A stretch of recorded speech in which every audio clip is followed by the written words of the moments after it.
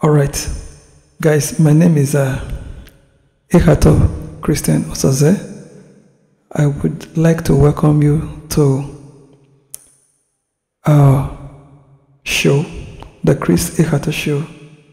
In the show, we talk about real estate, we talk about education, real education, we talk about real empowerment and then real development. One of the things I've come to realize about life is that whatever you do, keep pushing for it. Keep pushing for success. Don't ever give up. Always find ways to do things better. All right, I think there's an echo here. So let's see if we can turn down the echo. Yep. Okay, good. So now, keep pushing for success. Don't ever stay on the same spot. Don't ever be satisfied with success. Don't ever be stuck in one place. One of the things I've come to discover in life is that if you are struggling with productivity, just look for a particular product that anybody has done before and then build subsidiaries, build access to that product. That way, you would find a new path for success. Take for instance an Apple product, or let's take for instance this very condenser mic.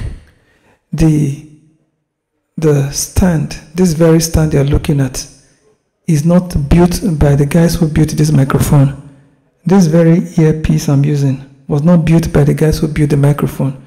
So this earpiece is an accessory, and then this stand, this mic stand that is attached to the table is not built by the guys who built the microphone. And then the camera, the iPhone camera I'm using right now to stream, to record this video, was equally not built by the guys who built the microphone. And then of course the laptop was not built, but everything, and then the LED light was not built, by the guys who built this mic. But different people built different products around the microphone, and the microphone guys built their product around the phone, and then the phone guys built their phone around the laptop. So you see, each of them are productive at their own level. So if you are struggling with a particular